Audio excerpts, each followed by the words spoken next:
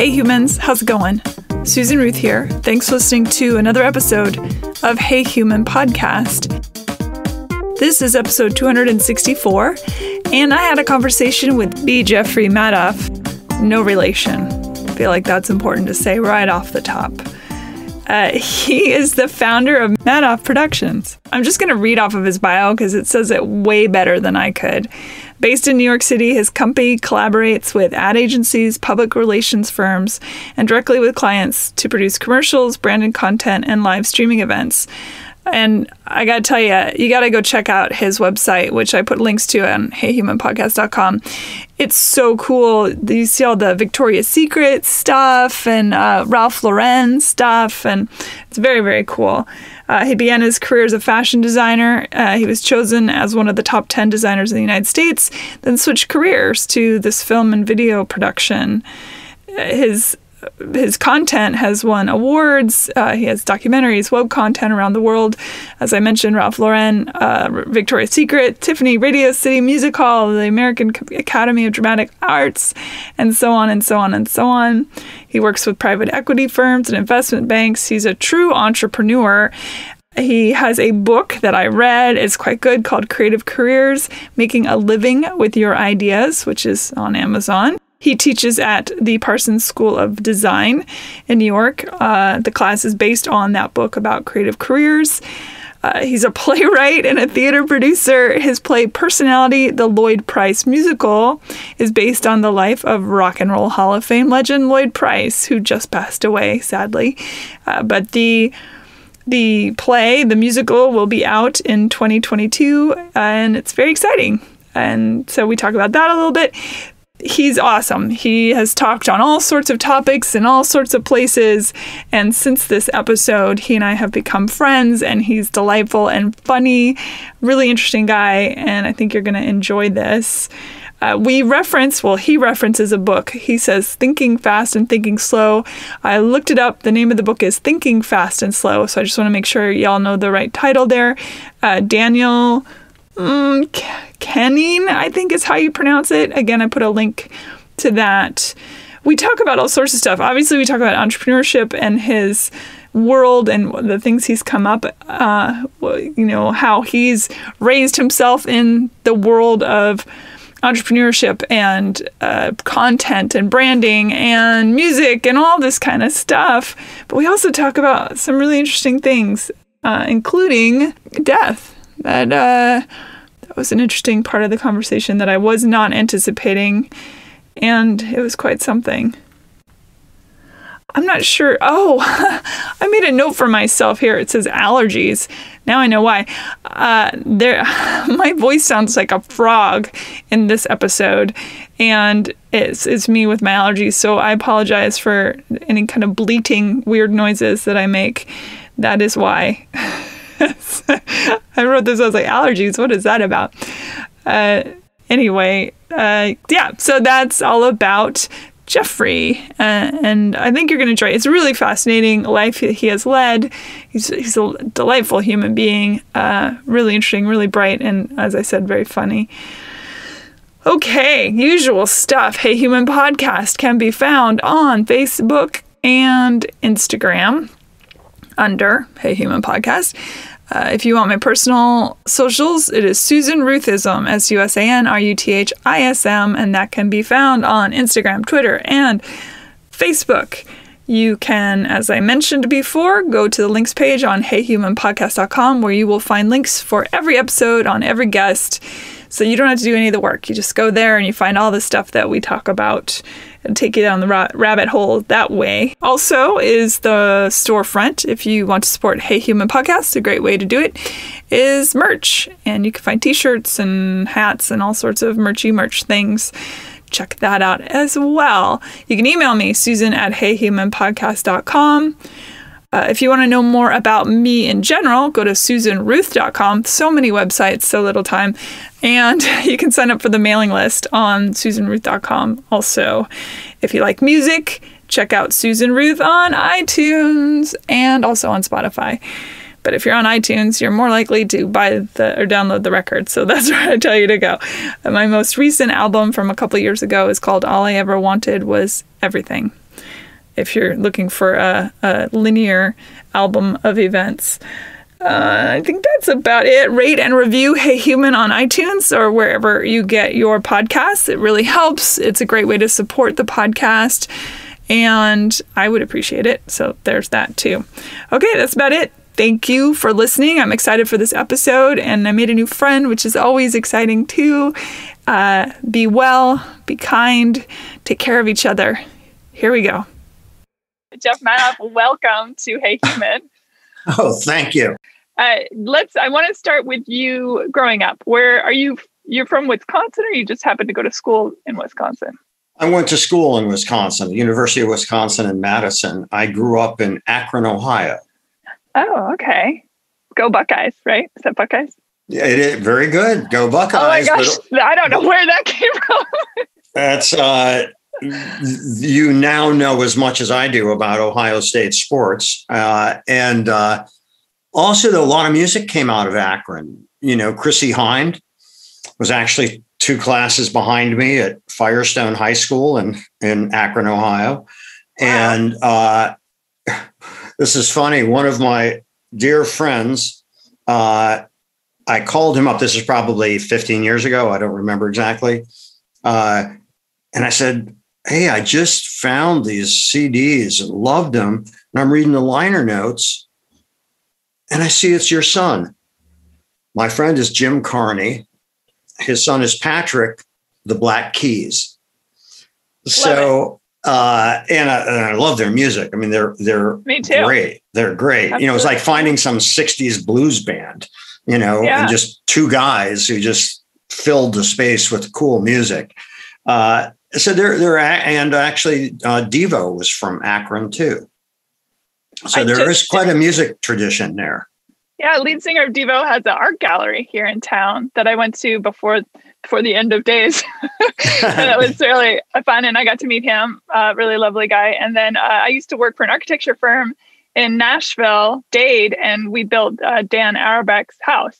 Oh, really? Actually, yeah, it's a small world, really. Yeah, it's crazy, and I'll share this with you. My son loves the Black Keys also. And so they were doing a concert in New York, and Jim got us tickets and down at one of the piers. And it was, of course, sold out. And I called Jim from the concert, and he said, are the seats okay? And I said, yeah, it's great. But you know what's really cool? He said, what's that? And I said, I'm here with my son waiting to see your son go on stage and perform. That is cool. And it was. Yeah, that's a nice full circle moment. Yeah, really. Yeah, and that's a great concert also. It was a great concert, and Jim and I have been friends since kindergarten. Wow. And we that's still impressive. are. Yeah. It's hard to find those kinds of friends that have been with you throughout your entire history. I'm fortunate because I have a few of those. Yeah. So what was childhood like growing up? What was the family like? Were you, was it a big family, little family? Was it focused on get out there and make something of yourself, or was it more chill? Well, I was young when I was a kid. And my parents were both entrepreneurs. They had retail stores in Akron. So I grew up in a household where I was very used to hearing my mom and dad talk about business and solicit each other's advice. And I have one sister, Janice, and she's an entrepreneur. She's in retail like my parents were in South Carolina. And I think, you become an entrepreneur because you're basically unemployable. And that's why I did and started my first business when I was quite young.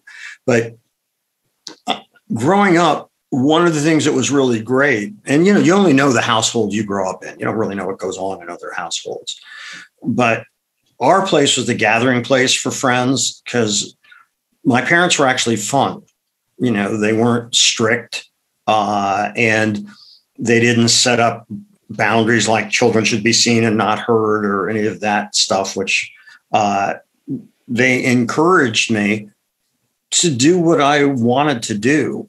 So because I had a retail store and I had the big rolls of craft paper that they would wrap packages in for shipping.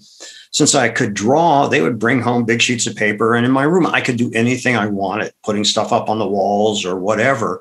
So they were really encouraging. It wasn't, there was no, have a fallback position for whatever you're going to do. And they just trusted me to find my own path and emotionally supported me in terms of whatever it is that I wanted to do. And I didn't realize when I was a kid how fortunate I was to have parents who had that kind of an outlook, and because all I knew was the world that I grew up in and the house that I grew up in. And, when I got old enough to start looking back, I realized that was huge for me, in terms of having the confidence to do and pursue the things that I wanted to pursue. And you started out in fashion, but was that a draw for you in general, or did it seem like a sure bet considering you knew how to sketch and draw already? What it was I was working in a small boutique in Madison. And when I say a small boutique, I mean a small boutique. And it was at that time, at the checkout counter, you could also buy rolling papers and hash pipes, and we were at the base of this rooming house. And the wall behind the cash register where the stereo, remember stereos, where the stereo was, we knew when somebody OD'd in the rooming house because as they fell down the stairs, the arm would skip across the record. So, Oh my God. It was quite a place. But another dear friend of mine who I don't remember not knowing, his mother and my mother grew up together. And he called me and said, listen, I've saved up some money. He graduated from college a year before I did. And he said, can you think of a gig that would earn more than bank interest? I said, well, I see what we sell in the store. I could always draw. I'll start a clothing company. I was clueless what that actually meant. As they say, youth is wasted on the young. Yeah. I didn't really know what I was getting into. And I just thought it sounded like a good idea. And I was very naive.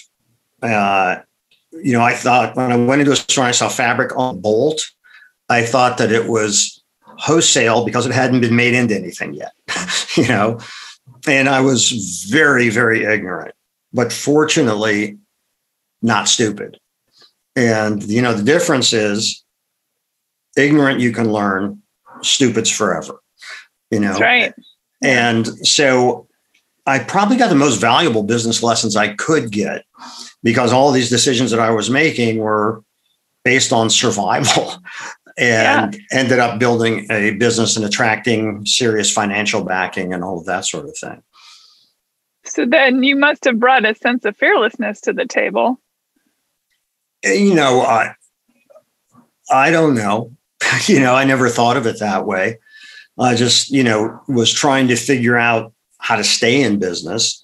I was growing the business. Within a year and a half, I had about 110, 120 employees in 2 factories and an office in New York at the Empire State Building, and salesmen around the country, and because it was just growing quickly.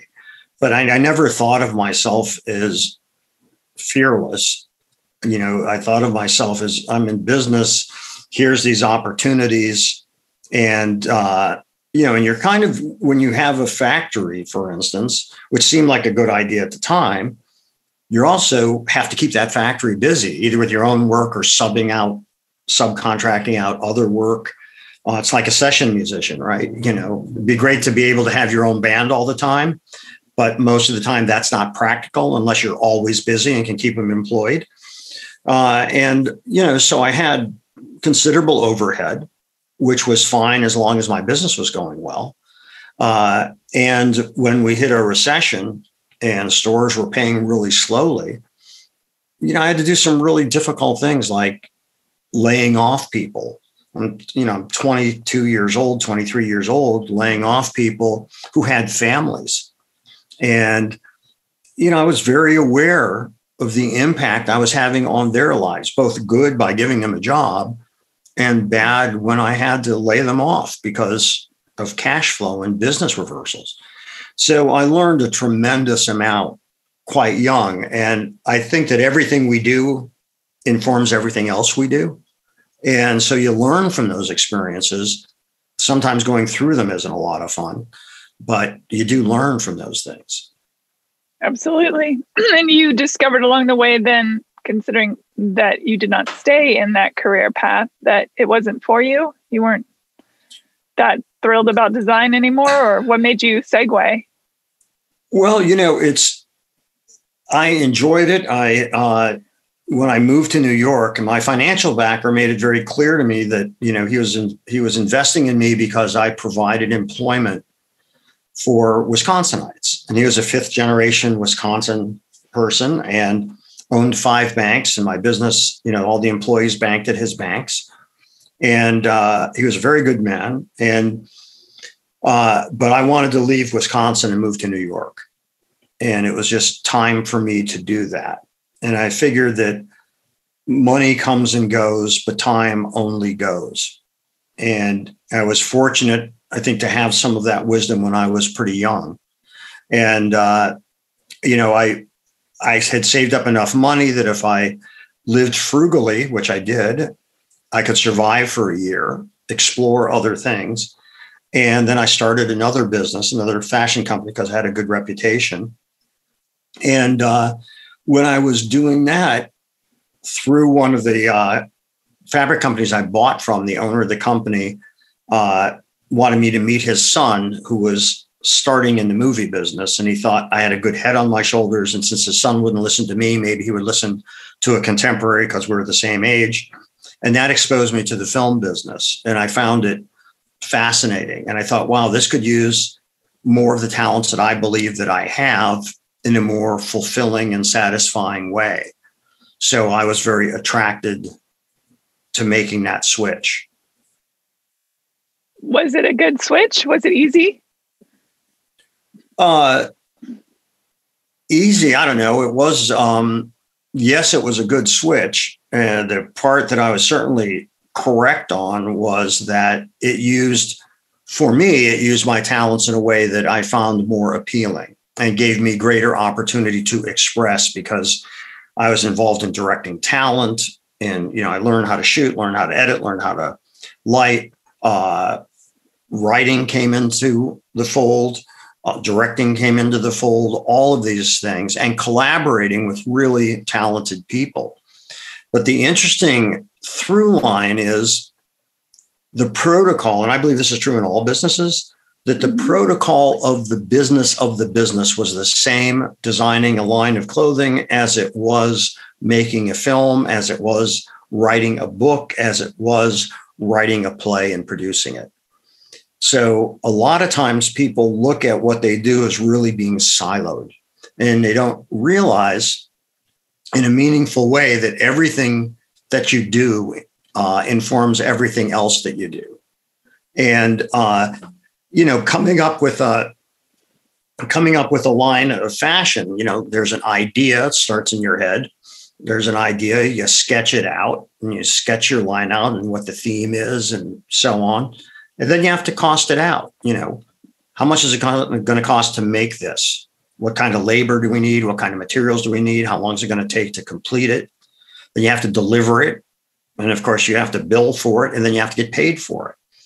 It's the same thing making a film. You have to have your idea. You have to write down your idea. You have to communicate it to others. You have to figure out what's the labor cost, the equipment cost, the material cost. What's the deadline? Can I charge enough and still make a profit at the end of it? And it's all the same thing. The universal widget. Pardon? The universal widget. Well, that's right. That's right. I mean, if you're a dentist, that's the same thing. What's it going to cost? What are my costs and what can I charge to do this? And is there enough differential that I can hope to make a profit? So, I think that, most of us don't realize that because I think business has become shrouded in a certain mystique and mystery. But the reality is kind of, business is business. And what I mean by that is there's protocols in business, and knowing what your costs are, and knowing how long it takes to do something, and knowing, most importantly, and I'm sure you deal with this in your music career, is knowing there's a market for what you're doing. Right. And knowing how to shift into something else when that runs fallow. Mm-hmm. Yeah. Yeah. And, and it's funny because when you're creative, people will say, and again, thanks to my parents, they never did. But people would say, even friends of my family would say, well, what's your fallback position? And I'm thinking, if I was going to be a dentist or an accountant, nobody would say, what's your fallback position? Well, the music business, the film business, writing, it's a business. And so it's as serious a business as any other business if you hope to survive in it. So, I think that notion of fallback position is you fall back on hopefully your own resourcefulness and savvy and survival skills to continue doing what you love doing. I saw that you graduated with a degree in psychology and philosophy, which to me is the perfect combination for knowing what another human wants, whether they know it or not. Right. I was on the wrestling team, so that helped physicalize the metaphor, so to speak. And, I don't know that it taught me what people wanted. I didn't think about it that way. And that was before the term behavioral economics, which is the study of how we make decisions, came about. That wasn't actually until 20 some years later. So we didn't talk about those kinds of things. But what I loved about philosophy and psychology, it is about, well, how do you think? Why do you believe what you believe? And, I tried to get a job as a sage when I graduated from college, but the wisdom factories were laying people off at that point. So I had to think of something else I could sell other than my vast knowledge, at 20 years old. But I'm really happy. It's funny. A lot of we were talking earlier about friends, and that I have friends now. Of course, their kids are grown up. But there were a lot of parents that were saying at that time, and this is fairly recent, a lot of parents saying about, well, what's the ROI on the education? College is so expensive, which it is. Education's too expensive, and that's a whole other topic. But I think that there is an intrinsic value in knowledge and learning that one should pursue throughout their life. And I am really happy that I had two highly impractical majors, because it took me into spaces and ideas and ways of thinking that I would have never been exposed to if I went a more traditional route. Yeah, and that's outside of the box. 101, 201, 401. They're great skills to have as you navigate human contact. Well, and ideas. Tricky. Yeah. It is. It is. And and the human contact part is not what they teach you in school. So you can learn all these principles getting your MBA in terms of how to read a balance sheet and all of that kind of thing. But the people savvy that you need in business and how to navigate. And when I started, I teach at Parsons School of Design, and the course is called Creative Careers, Making a Living with Your Ideas, which is also, my book is titled that. And what I did was set up a course, a kind of course that I'd want to take myself, which would give me practical knowledge. What are the real obstacles that you run into in business? How do you navigate in that world of business where there are going to be people that are going to try to screw you over? There are going to be personalities that you're going to have to deal with. And so what are the real life examples of what you really confront when you're out there in the world? It's not just, I have a good product, it's being sold at a fair price, and here's what it is for X amount of dollars. You're dealing with people all the time. Collaborations. How do you have a fruitful collaboration? How do you make things work? And you're not taught that in school. They don't teach you the people skills that are so necessary in order to survive in business. Is it tricky to take students who likely grew up staring out the window and hone those skills? Well, I happen to believe that there are no boring topics, but there are boring teachers. And I didn't want to be a boring teacher. And so to me, the principal thing, just like you as an entertainer, and teaching is a form of entertainment, it's a form of performance, is that you want to engage your audience. So how do you do that? And that's the challenge is, because people relate to stories, they don't relate to facts. Decisions are made emotionally, they're not made rationally in almost all cases. And so, that's really the engagement factor, and how you do that through storytelling, I think, is what's essential about it. And I think that that's universal. So the people staring out the windows, I was pretty good at getting them to pay attention, because I also didn't wait for students to raise their hands. I'd say, Susan, what did you think of that? And I try to get people engaged, because a lot of people are just reluctant to speak. Mm-hmm. But then when they realize that they won't burst into flames or die if they open their mouth, and I think that makes the class better for everybody. The creative introvert, it's quite a combo. Well, or just the person who is, there are some people that are shy. There are some people that are introverts. And, when you try, which I do in my classes, to make it feel like a safe space. And, I certainly am willing and do make a fool of myself and joke around and do things that are kind of nuts in the classroom sometimes.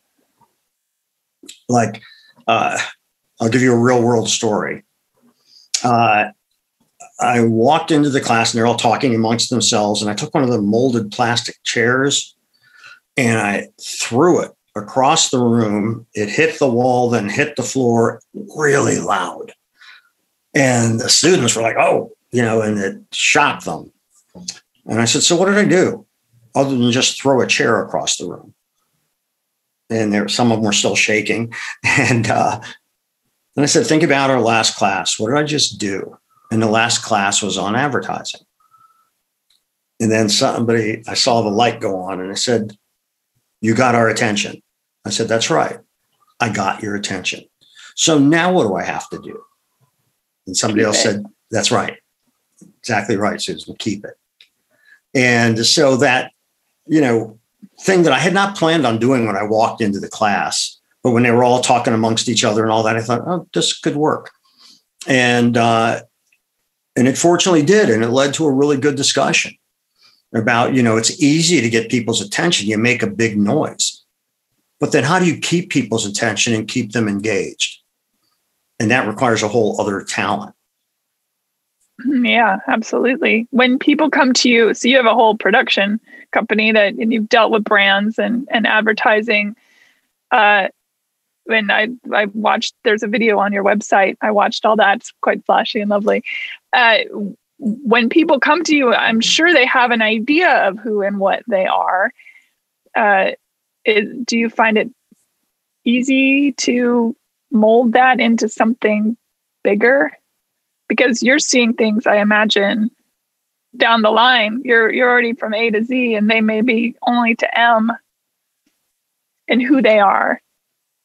Well, it depends on the nature of the job, but I think that there's a difference between giving people or selling people what they want and selling people what they need. So, the goal of every business is to do more business, to somehow reinforce their brand image, increase sales, or that kind of thing. So,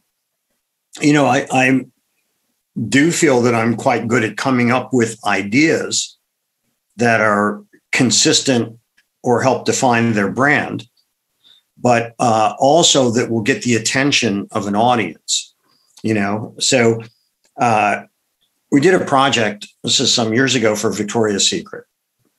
And they were promoting but you might have seen this on my website. They had a gift with purchase, which was an umbrella. They had never done advertising for their gift with purchase, and they wanted to drive traffic to the stores. So they said to me, can you think of something interesting to do with an umbrella? I said, yeah. And they said, what? I said, well, give me a minute. I don't know. I'll think of something. And so I thought of, I had just seen Hamilton and loved it. And I thought, well, what could be cool is set this to music, no words at all, really cool imagery, really cool dance, and make it kind of look like a combination, if you know who Bob Fosse was, but he was a great choreographer, and Busby Berkeley, who made these really cool looking musical numbers for MGM Films. He directed these extravaganzas. You can see the overhead shot with kaleidoscopic legs as the dancers.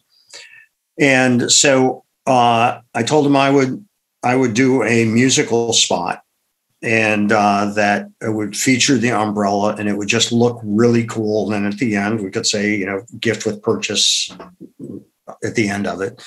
Anyhow, we did it. And coincidentally, I hired the associate choreographer from Hamilton, and Stephanie Clemens, who did a fantastic job. We had a blast doing it, and it was the most successful campaign Victoria's Secret had ever done around that. So they just came in. Now, here's the thing is I had been working with them for years before that. So they trusted me. And every business is in the trust business, so why should they trust me with their money, with their models, with their budgets, with all of that kind of thing? So I had established my credibility with them by delivering good work in the past. So they were also more open to my ideas because my ideas had worked in the past. But I always try to go in and bring value to the client in terms of what I'm doing, because I know why they're there and I know what they're looking for. To me, Victoria's Secret has always had very fascinating ad campaigns. I mean, you've got underpants and bras and hot chicks. I mean, that's a no-brainer. But to then shape it into, say, the Angels program, Victoria's Secret Angels, was genius. To take this saucy seductress and then make her into a saintly being. That's a great juxtaposition. I don't know how saintly, but the idea of angels, It was a great idea. Because that's how we pull as humans. We have our shadow side and our light side. And I think it played into all of that. To me, advertising is just trying to mirror you back at yourself. It's trying to convince you that you are the thing, or you are the person that needs the thing.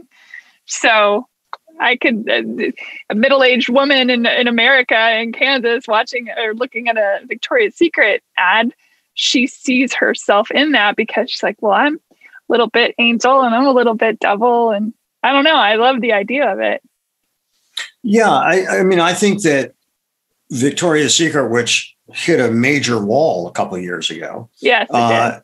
Yeah. Because as you have to, as a brand, be ready to evolve with your market. Mm-hmm. And, that's a critical thing. And that market includes a greater range of body types, more diversity among the models. And I have to say, to Victoria's Secret's credit, they often had one of the most diverse runways when they did their shows. And they were earlier to that game than many, but they had one body type.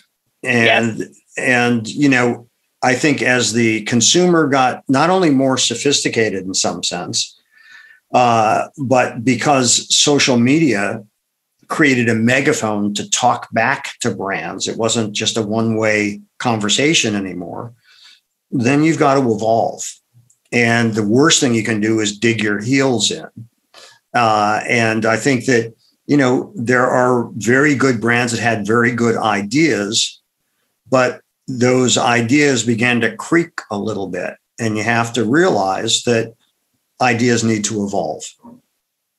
Absolutely. And the consumer having been empowered, I imagine that's changed quite a lot of advertising along the way. Oh, yeah. I mean, it's really interesting because brands are now expected to state their purpose and mission. And that, I think something radically changed in 2016, and you began to see the first indications of it on the Super Bowl, and what I mean by that, that's when there was inclusion became a big thing. And that immigration policy became a big thing. And the country had become even more divided after the 2016 election. What you saw happening, which I find absolutely fascinating, was what was the final taboo in advertising. That boundary was not only crossed, it was shattered. And what I'm talking about is that brands notoriously stayed away from politics or controversial subjects. They just felt, why alienate half their market? If you're Nike, half of your market doesn't believe in what the other half does. And I want to sell running shoes to everybody, right? Right. But Nike, with their commercials, Colin Kaepernick in particular, took a political stand. And they took this political stand that initially cost them. Their stock dropped, and they had a choice to make. And that choice was do you remember the Pepsi commercial with Kendall Jenner? I do. Okay, like a staggeringly lame commercial that was so tone deaf and stupid. And they abandoned that within the first 24 hours. And that all that media money, all the production that was spent, all the costs that, fees of Kendall and everything else, all that was down the drain. And they were having to do damage control. So they backed off their message right away. And I'm sure their intent was good, but they didn't have anybody from the outside. The wrong voices were in the room, and they didn't include any of those voices that could have said, this is really hokey and stupid, and it's going to be offensive to a large part of your market, and especially younger people who are more tuned into this sort of thing. Don't do it. And, it's always amazing to me how some decisions, really bad decisions, get made, So, Nike, on the other hand, stuck with it. Now, I'm sure that they're on the right side of history. That's right. Well, that's right. Sorry. Being on the right side of history helps, I think. Yeah, but you don't know that initially. I know. That's funny about the Nike thing that really struck me was, for me, it wasn't I understand it's been politicized, but to me, that was a human issue.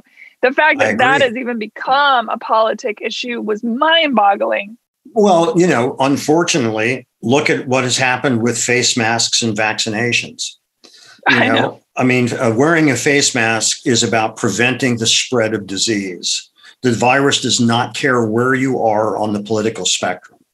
Right. So you want to stop the spread of the disease for the good of humanity.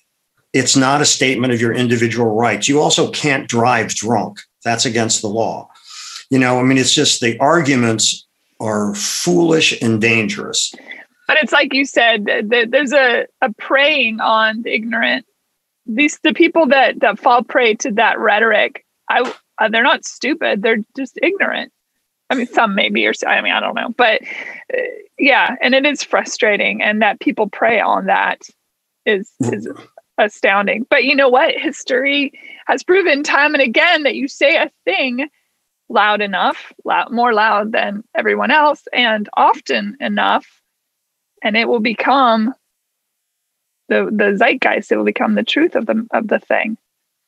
Right. And that's, And of course, with the internet, you can find your own facts, but there are no alternative facts. There's only facts. And then everything else is misinformation or misguided or lies, deliberate lies that attempt to manipulate people.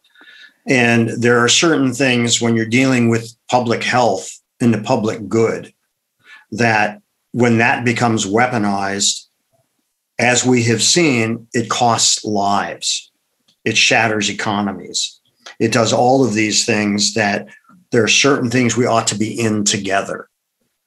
And when you can't, when the dissonance is so high that you can't even align around preventing disease, and over 500,000 people die as a result, that's really profoundly tragic. It is, absolutely. But, but it's not the first time it's happened either. And even there were anti-maskers during the 1918 pandemic, right? There's always been the people that go against for either the sake of going against or because they've been convinced to go against. Yes, I think, we can cut them a little slack from 100 years ago. We know they didn't know as now. Much science. Of course. But, advertising to me too, it does rely on a smoke and mirrors. I remember when I was in college, I took a fascinating course. It was a psychology of advertising. And we learned about how they put little skull and crossbones in the ice cubes of the drinks, or that they'll add extra body parts to model shots of models to give the idea of, more people, like copious gangbangs and things. It was really fascinating. And the brain is easily manipulated, it seems, for such a complex organ.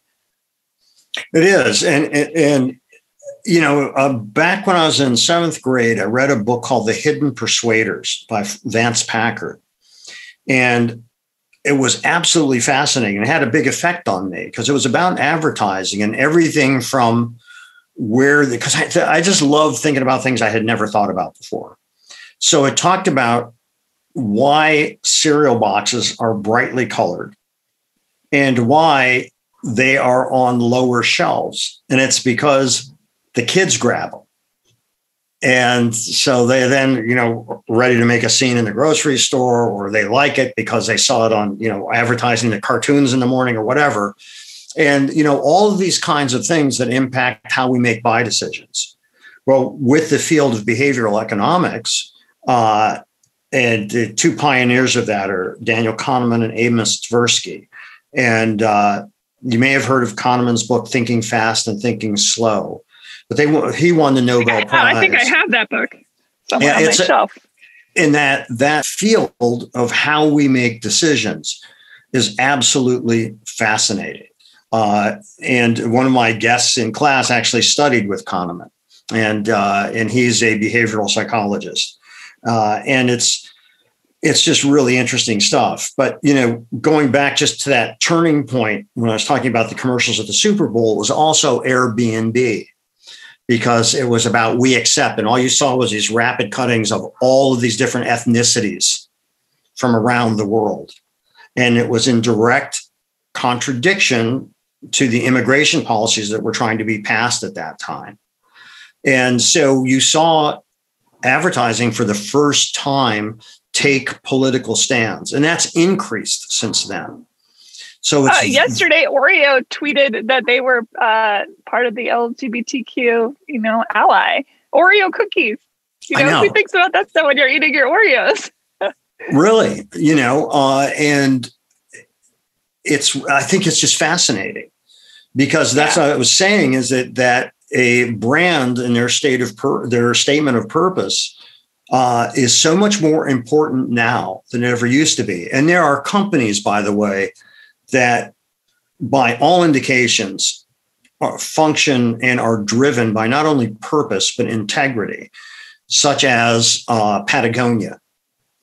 And Patagonia is an amazing brand that sets such a high benchmark for ethical behavior, and where so many other companies will say they're sustainable.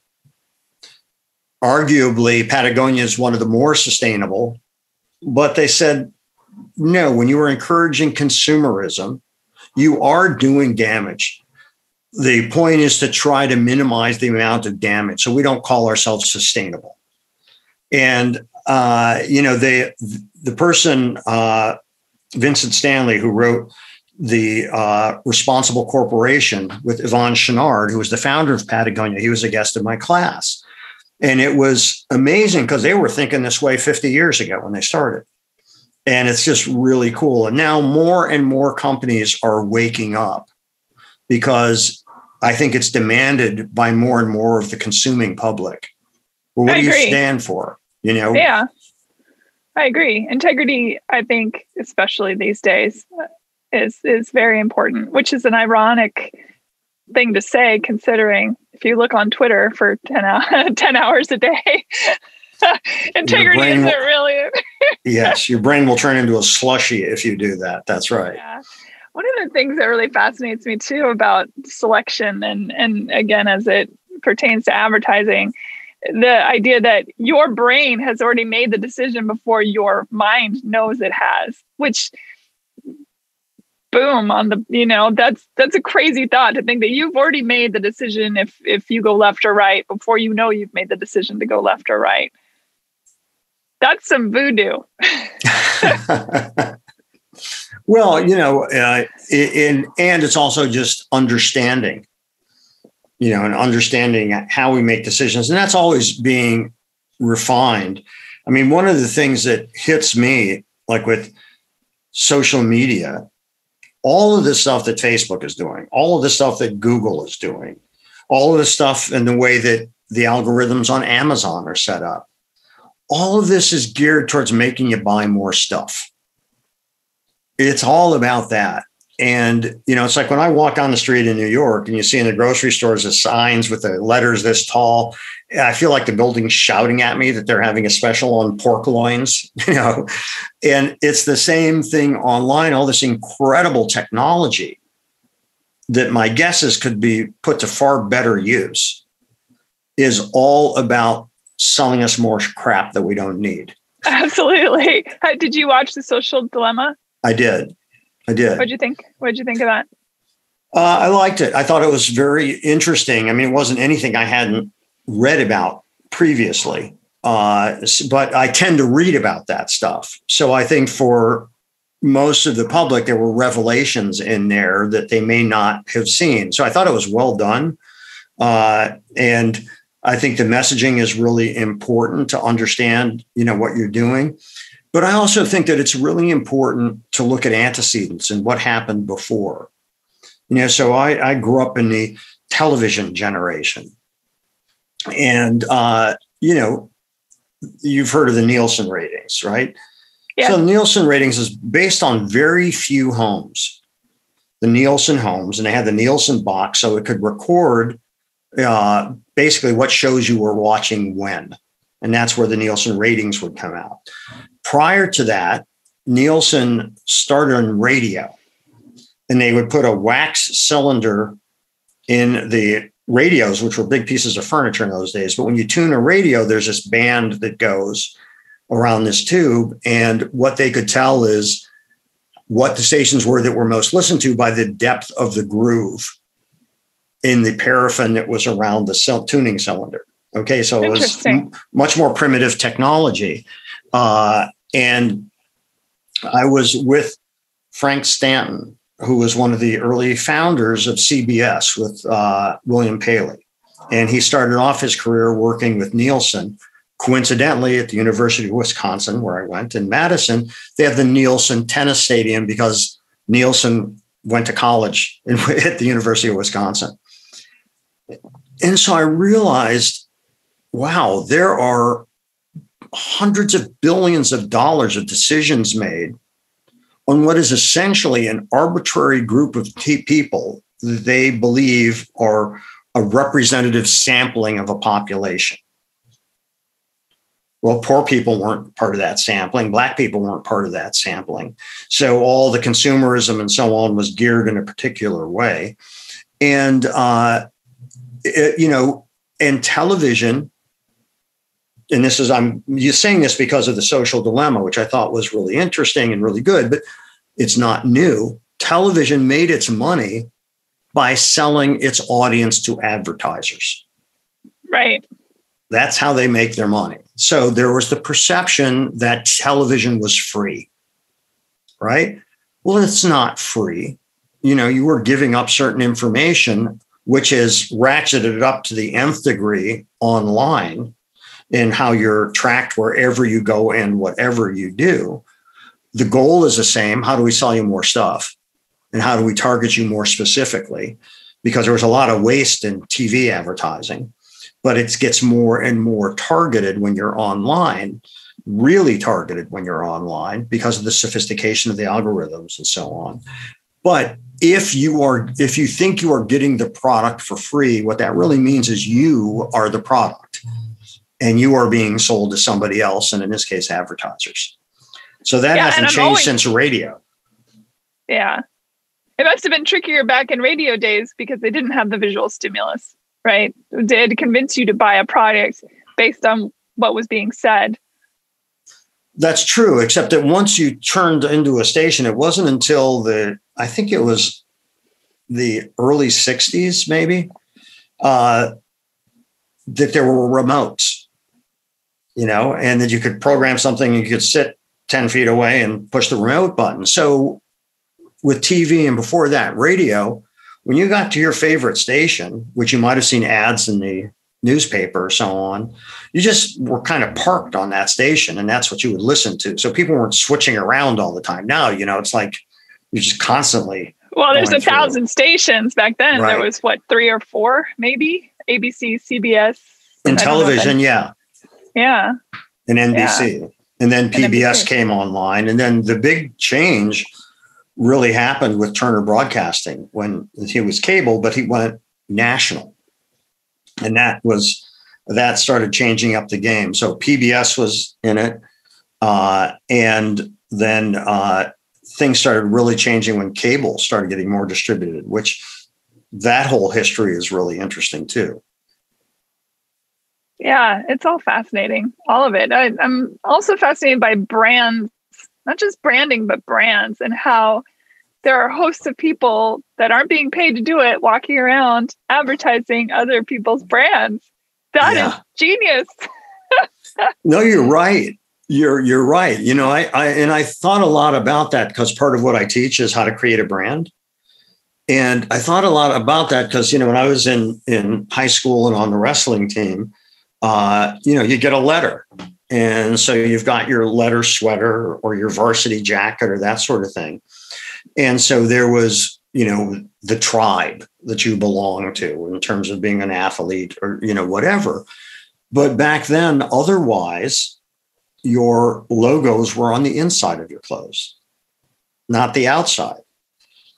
And then that started changing.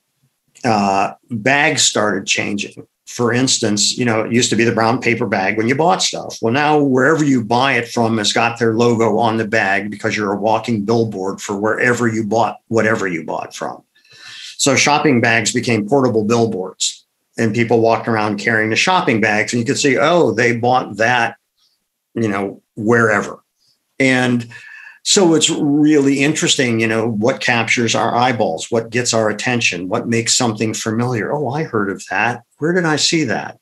And that started in early advertising, the term a picture's worth 1,000 words. When we got into having buses and streetcars and so on, and you would go past the storefronts quicker, they realized two things. One is you had to communicate faster. So you communicated faster with an image and just the store name. And the other thing is the vehicle, if it was a bus, you also had two sides of a bus. You could also sell advertising space on. So when people saw it go by. So I find all of that just fascinating how that all works and how that all works up here and influences the decisions we think we're making logically and isolated per case when just isn't this. That's not how it works. Yeah, I picture a dystopian future where humans walk around with the brands just on as tattoos on their bodies. And depending on placement, you get more money for that. And that's how people live an opulent life because they've chose to put Nike on their forehead or Gatorade across their chin or something. Well, take a look at NASCAR. And it's a great example. Yeah.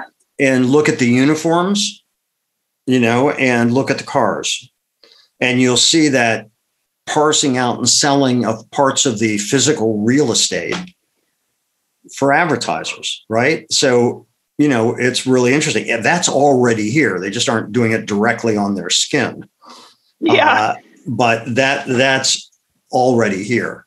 And somewhere there's an actuary that can tell exactly where on the car or on the body suit that's going to translate to X amount of sales and things. That it's crazy. Well, it's crazy how. Oh, sorry. Go ahead. I was just going to say I was doing a project for Ralph Lauren Golf, and we were working with two professional golfers, and they wore Ralph Lauren pants and shirt, but they wore a different branded hat, different branded gloves. So we were restricted on how we could shoot certain things because we just wanted to feature the Ralph Lauren part of the golfer, and we didn't want to feature, the Nike hat. But the condition of the athlete that they booked was whenever they appeared on screen, they had to be wearing that Nike hat. So, it's interesting when you're selling those different parts of the real estate, it puts up sometimes other issues in terms of when, you've sold another part of your body to a different advertiser. Has it changed you as a consumer, knowing what you've looked behind Oz, what's behind the curtain? Interesting question. And the answer is yes, it has, because I'm thinking, God, people really fall for this because it seems so obvious to me, so it's never become routine to me. In a sense, I always think about what I'm doing, think about the impact that what I'm doing has, and so on. And I always respect the audience for what I do enough to try to give them something different. Like with Victoria's Secret, part of what I had a big part in was the personalities of the models. So you would see, Adriana Lima, who is very funny. I made use of her personality being funny, and that there were just different characteristics that would come out of the models. And I tried to do things that featured who they were and make them more relatable as people. So one of the most successful campaigns I did for them was Christmas. And so because of budgets, we had to get, a song that was in the public domain, and we did Deck the Halls. So first of all, they weren't in lingerie. They were in Santa's helpers outfits. It was like something from the Ice Capades, that kind of thing. And I knew that I was dealing with models from Brazil, from Holland, from different parts of Australia, and they weren't all going to know the song. Right. So, and the song is in the public domain, so it was free to use. And it was funny because the models kept screwing up. And my client at Victoria's Secret said, "What are we going to do? They can't even get through the song." I said, "That's the spot." They looked at me, "What?" I said, "That's the spot. We're going to humanize them. They look physically perfect, and all the imaging of them is perfect. But we're going to show they're people too. And they get embarrassed and they make mistakes and they laugh at themselves. And we're going to do that." And so we did it. And that blew up. It was run on many national news stations, on Entertainment Tonight, on, Good Morning America, on the Today Show, in its entirety. And it was, Victoria's Secret angels are humans too. And all of this, and it just got tremendous publicity, went hugely viral, and it was just humanizing them and having fun with it. And initially the client was scared to death of it, but so I was able to do things because I had the trust of the client that would benefit the brand, but I also didn't pander. It wasn't that kind of pandering. And the models enjoyed it because I wasn't asking them to just keep projecting sexy. This was all about fun. The umbrella stuff was fun. We did a football spot. If you look through a lot of stuff I did, the models were not in lingerie. They were in football uniforms. And so it was quite different. And so, I was very fortunate because the woman that I worked with at Victoria's Secret, Monica Mitro, trusted me and gave me the opportunity to bring those ideas out. And they worked. But it's not like there wasn't opposition to them initially, because there sure was. Yeah.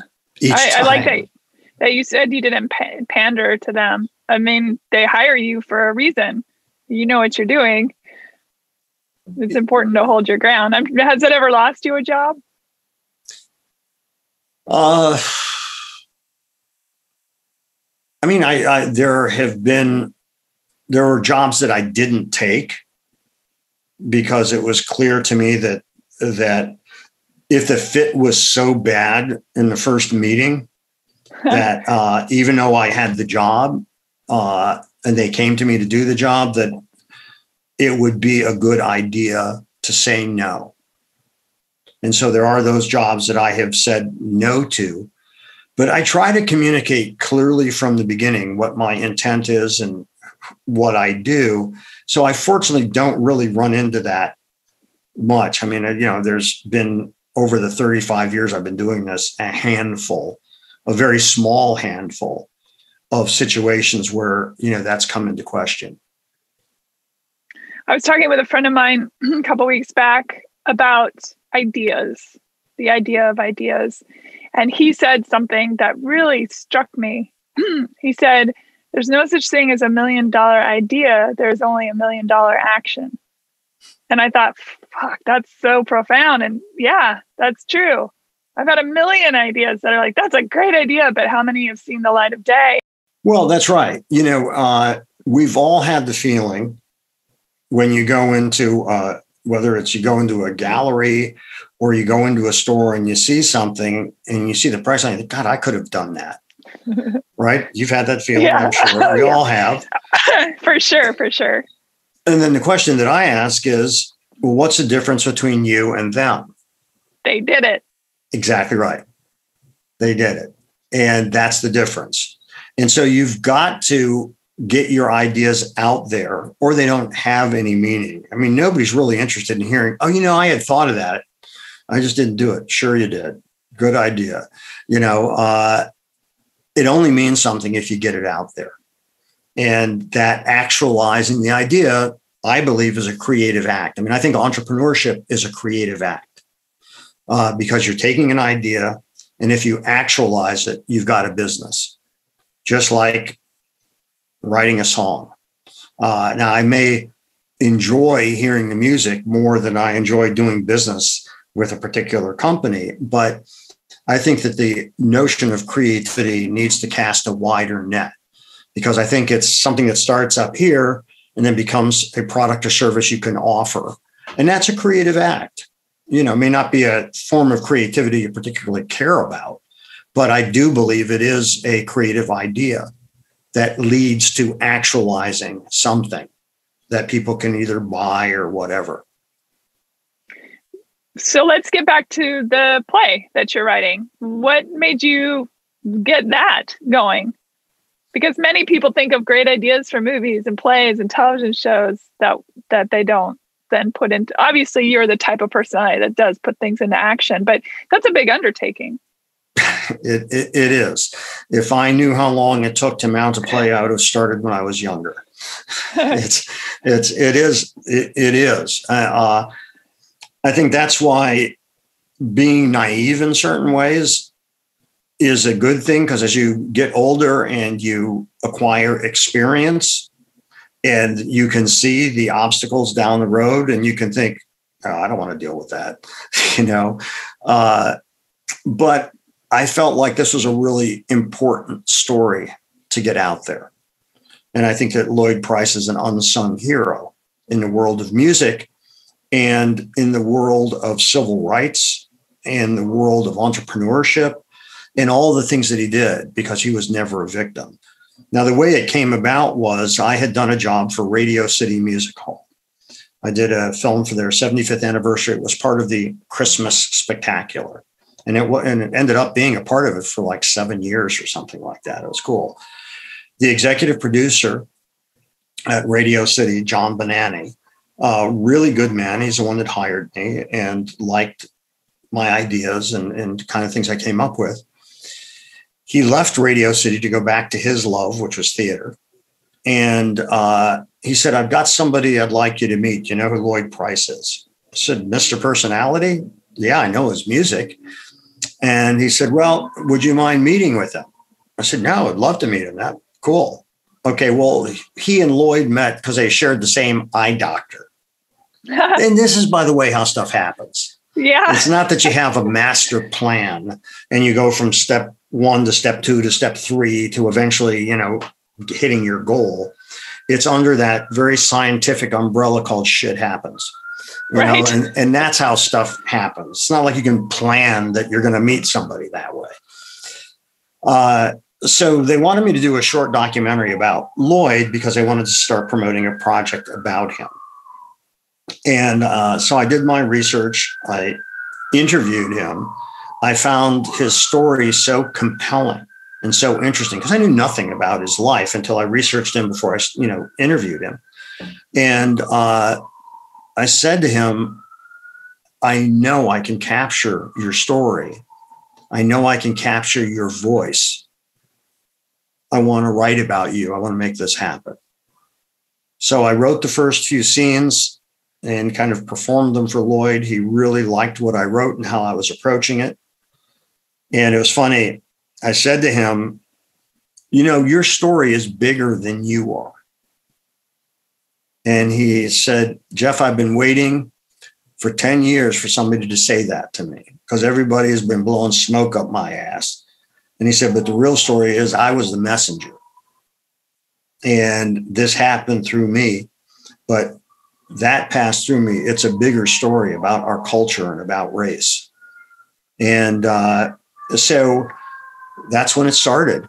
And that's when I took on the project. And actually, my meeting before doing your podcast was with my director, executive producer, and general manager because we moved the play from April of this year, 21, to February of 22 because I was just afraid that we would not be out of COVID and people psychologically would not be ready to go back to theater by the spring. We made that decision back in September.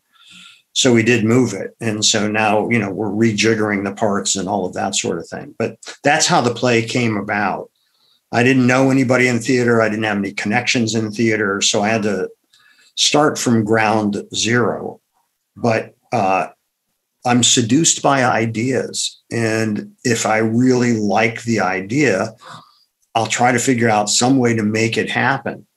And it's just that I have to be more discriminate because I have less time. I have less time because I'm busy. I have less time because I'm getting older. So, I want to do the stuff that's really important to me and tell stories that I think are really important. And I think this is a really important story. Do you think you'll segue completely into being a playwright? Is that the goal, or is it particularly this story? Well, I know what the next thing I want to write about is. And, both of my parents died in hospice. And both of my parents were very funny, very warm people. And, we all, or the vast majority of us, deal with the death of a parent. And there were many darkly humorous things that happened in hospice, but the people in hospice are astounding and humbling in their humanity and their empathy. And I want to tell the story about that, which is an entirely different thing, much smaller production, much more intimate. But, I want to do that. And I don't know that I would segue totally into that, maybe. But, also I like keeping my production company going. But, I don't know, because, if there were the kind of offers and the kind of activity and it could generate the kind of revenue that supports my family, who knows? So I don't believe in making any kinds of definitive statements other than the statement, I don't believe making definitive statements, because you don't know what's going to happen and you don't know what the opportunities are. It's just being open to them. Yeah. Are you a spiritual person, a religious person? No, I'm not. I mean, I'm a big believer in the humanity of others. And I think that it's really important to me to treat each other well while we are here, because there's no compelling evidence that it makes any difference once you're in the ground. So I think we should, I've been asked on some of these podcasts, well, what's the best version of you? So this is kind of it. There isn't like, well, there's a better version if you can come back on Thursday. And so I think the only spiritual aspect I have is in the belief of the respect that we should have for each other and how we treat each other, which is so eroded and which is so unfortunate. If you call that spiritual, but I don't believe in I don't believe in the traditional notions of religion. Sorry, go ahead. No, I was raised Jewish. It's a part of my heritage and it's a part of who I am. But, I'm not defined by religious beliefs of any sort. Yeah. I interviewed a Catholic priest, Father Mike, and he said something that really touched my core, which was, it's unfortunate that so many people worry so much about building their mansions in heaven when they could be, doing that on earth while they're alive and helping their fellow human and being a member of the human race. And I thought, wow, man, yeah, absolutely. I did a project some years ago for the Harvard School of Public Health. And I met some extraordinary people, and it was so humbling because, there was a particular person deeply touched me. And this happened, by the way, almost 30 years ago. And she was this extraordinarily intelligent woman. Her name is Vinita Rastogi. And she was a doctor and, graduated from Harvard, top of her class as a doctor. That means you can make a lot of money. And, if you go to Harvard Medical School or Harvard Law School, you're set for life. But she went back to school because she felt she was on the wrong end of the disease cycle. And she wanted to have a greater impact on a greater number of people in the public health. So she was valedictorian of the class. And she gave her speech, and, she would be the first one on the ground in the mudslides and the storms and all these disasters that would be happening around the world. And it was humbling listening to her and what her life's purpose was. And it was quite something. And the dean of the school called me some months later and said, I know that you and Vinita got along really well. I said, we did. She was amazing. And he said, well, she's dying. She has cancer. It's terminal. And they had to remove the lower part of her jaw. And this amazingly articulate person could no longer talk. And I wrote her a letter. And I got a phone call. And her husband said, I read your letter to Vinita and she wanted to hear your voice. And so, I spoke to her and just started crying. It was so sad to me. Here's my non-spiritual side. I could write a list of 1,000 people that should have died before her. And yeah, I get that. Her mission in life was so profoundly important. And that life was extinguished at such a young age.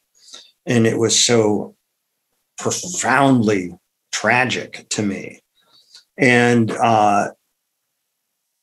it was amazing. And so when you talk about spiritual and believing that in her, I guess that's a form of being spiritual, because I believed in the power of her and the force of good that she brought with her, as it was profoundly sad to me that she was eliminated so young. And I've always had problems with religion because it's not comforting to me to hear that the Lord works in mysterious ways. Work that mystery on some other people that ought to be gotten rid of then, and let this person's life, which could have so much good as a result, continue. So I think that things, as I said, shit happens, and there's no rhyme or reason to it. But I think as humans, we have a compelling need to make sense of things, even if the way we make sense of things doesn't make any sense. Yeah, well said. Yeah, absolutely. Well, that's why we find patterns and things that are arbitrary. Like the Big Dipper in Orion. Or clouds, for that matter. When you see the unicorn in the clouds. That's right. As a painter, it's really, I'm an abstractist, and I have done performative painting where people will be playing music and I'll paint while they do their music, and people will walk by and things. And it's always fascinating to me. The adults see tragedy and the little kids see so much joy in the same painting. Yeah. I'll tell you a tag on to the Venita Rastogi story. So I was writing for the Huffington Post, and this was during the time when they were talking about the Affordable Care Act. And there are these articles coming out about, how the best and the brightest would not become doctors if we went to affordable care. And it was all horseshit. That's not true at all. Yeah. And what they also the writers didn't realize, were writing these editorials, is the best and the brightest, which was a term that was a phrase coined by David Halberstam, was used in ironic terms. He wasn't saying these people were actually the best and the brightest. He was referring to the Vietnam War, and he talked about how could the best and the brightest get us into such a futile battle. So I wrote about how it was actually used in context, and then I wrote about Venita, because in terms of best and brightest, she exemplified that. I get an email from her husband, and this is now 20 years later, right? And almost 20 years later. And she had long been gone. He had remarried, had 2 daughters. One of them he named Venita. And he said he had started an educational foundation under her name. And could he use the editorial that I wrote as the introduction to their annual report? And I said, God, I would be honored if you did. Absolutely. Yes. And thank you for that. And he is a great guy. I'd never met him in person, but we had talked some years ago, and then we had a conversation then. Jump ahead another 8 years, and I'm shooting in Monte Carlo. And I get an email that I saw Victoria's Secret was doing shoots in Monte Carlo. Are you here? I just arrived with my family. I would love to meet you in person and love my family to meet you. And I said, yeah, I'm shooting till about 11:30 or midnight. And then we leave the next morning. But I would stay up. I would love to meet you. Well, we got together at like 12:30. We're together till about 2:30 or 3. And then he said, we'd like to come by and see you off tomorrow morning, which they did, and which was just so wonderful. And then it ended up 2 years later, he was in New York with his family, and they were living in an apartment on the Upper West Side where we are.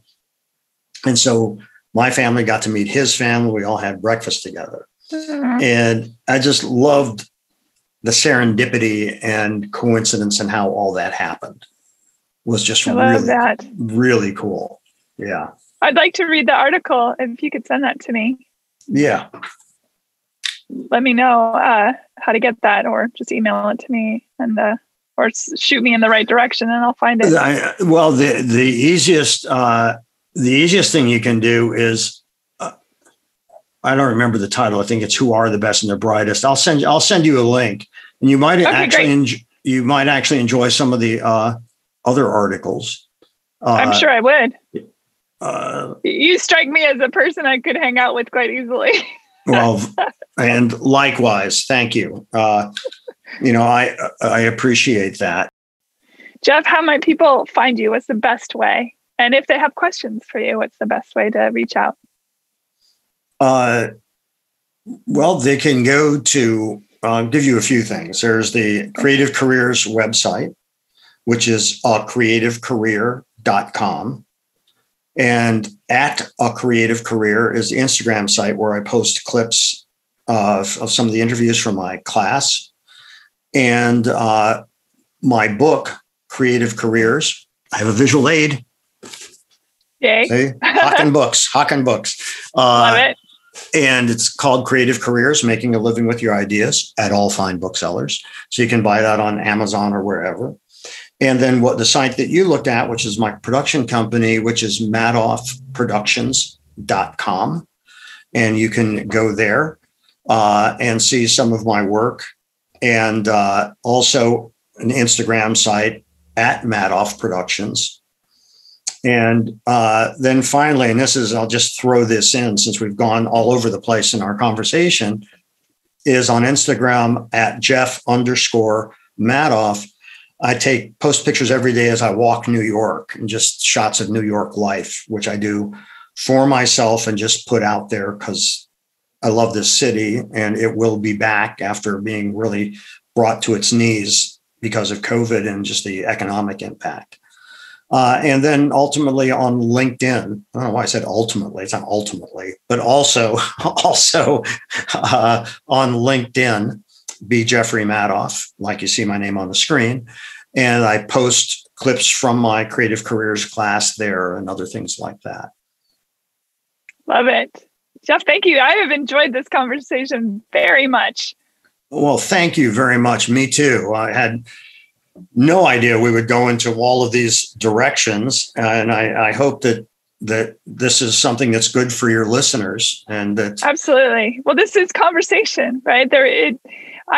It's funny because a lot of times people say, well, do you want to read everything about me? And I always say, nope, I want to learn in real time, because I think doing so allows us to go in so many different places. If I already have the answers to every question I ask you, no fun in that for me.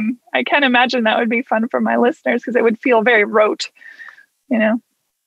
Well, when I had booked your podcast and I read the blurb about it, and I don't always agree with everybody, I thought, okay, this will be interesting. And you are right. It's been, for me, just a wonderful conversation that you guided into a lot of different directions. And totally enjoyed it, and talk about things that I don't normally talk about.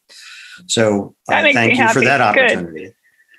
And I'm excited to see the play in 2022. My best friend loves the theater, and especially musical type, like the Jersey Boys and things like that. So I know she and I will be on the plane to New York and to go see it. I'm very excited. That's fantastic. Thank you. Thank you. I'll take you backstage. Wonderful. All right, good. Take care. And thank you so much, Jeff. And everybody, thank you for listening. Bye. Rate and review Hey Human on iTunes or wherever you get your podcasts. Thanks. Bye.